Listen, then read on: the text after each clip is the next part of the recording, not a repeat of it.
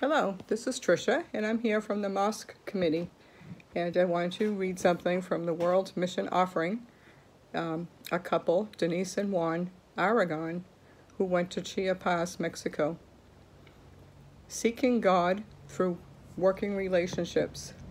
Before we relocated to Mexico, several friends, colleagues, and mentors suggested that, rather than rushing into ministry work, we should not underestimate the power of building relationships, especially in our first term of service.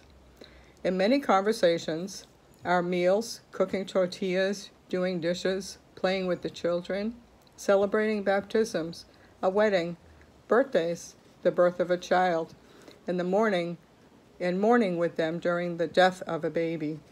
We sought to do this. We learned basic Tzatzil and Setel phrases to show our appreciation and respect, and made the effort to travel and visit our ministry partners as a family, even while we were helping our own children to adjust in life in Mexico.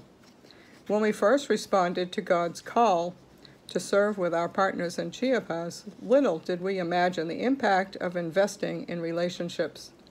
When Juan was diagnosed with a rare condition in May 2019, our Tzatzil and Setel sisters and brothers held us up in prayer and encouraged our family.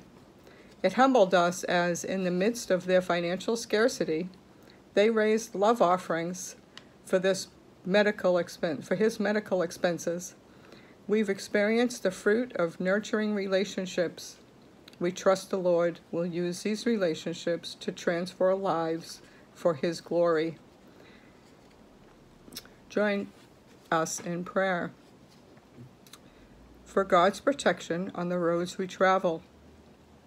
We ask for prayer for people willing to serve in women's and children's ministry in our partner churches.